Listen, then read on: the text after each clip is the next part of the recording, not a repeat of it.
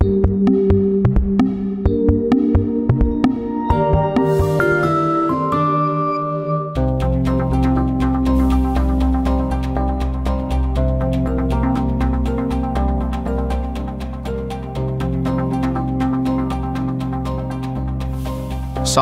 MBD is a fantastic way to document parts and assemblies to help streamline communication between today's supply chains. And even though drawings aren't created, these documents still need to be managed. SolidWorks Pdm is just the tool to accomplish this. Now, SolidWorks Pdm has even more support for MBD. For instance, a task can now be set up to generate 3D PDFs. This task can be executed from the Actions menu in Windows Explorer or automatically as part of a workflow that gets triggered, such as upon submission for approval. The output path in 3D PDF theme is set automatically but can be changed on the fly by the user. All the 3D views in the model will be captured, and the user has the option to add additional primary views if desired. In no time at all, the new 3D PDF has been generated.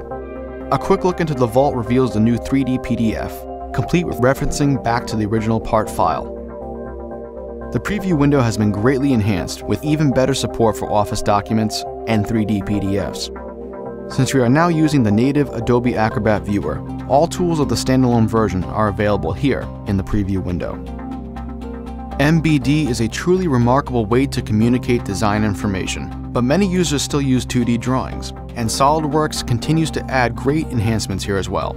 For instance, to better communicate information in section views, you can now emphasize the outline of section parts, which makes things really stand out clearly. Detail, cropped, and broken views now have the ability to show their outlines as jagged, and the intensity of the shape can be altered to suit your needs. Now that we've made these minor cosmetic edits, we can share the drawing with the team by checking it into SolidWorks Pdm. If you watched the 3D interconnect demo, you saw how this battery created an Autodesk Inventor was inserted directly into the assembly without translation. SolidWorks Pdm recognizes that these are native CAD files, preserves the assembly structure, and checks in these native CAD files. Since we only made minor cosmetic changes to this drawing, it is often undesirable to bump the revision. Now in SolidWorks Pdm, you can choose to overwrite the latest version to minimize unnecessary clutter in the vault. The native CAD files are listed in the check-in structure and are ready to be added to the vault. In addition to Autodesk Inventor, SolidWorks Pdm also supports PTC Creo, Siemens NX, Solid Edge, and CATIA. The SolidWorks Pdm vault lists the native CAD files and even keeps track of where these files are used.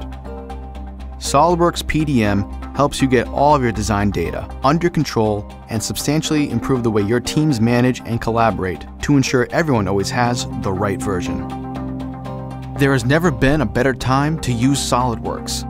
With more core power and performance, SolidWorks' proven solutions answer your design and engineering needs. View the advancements in SolidWorks 2017 at our launch website or sign up for a launch event near you.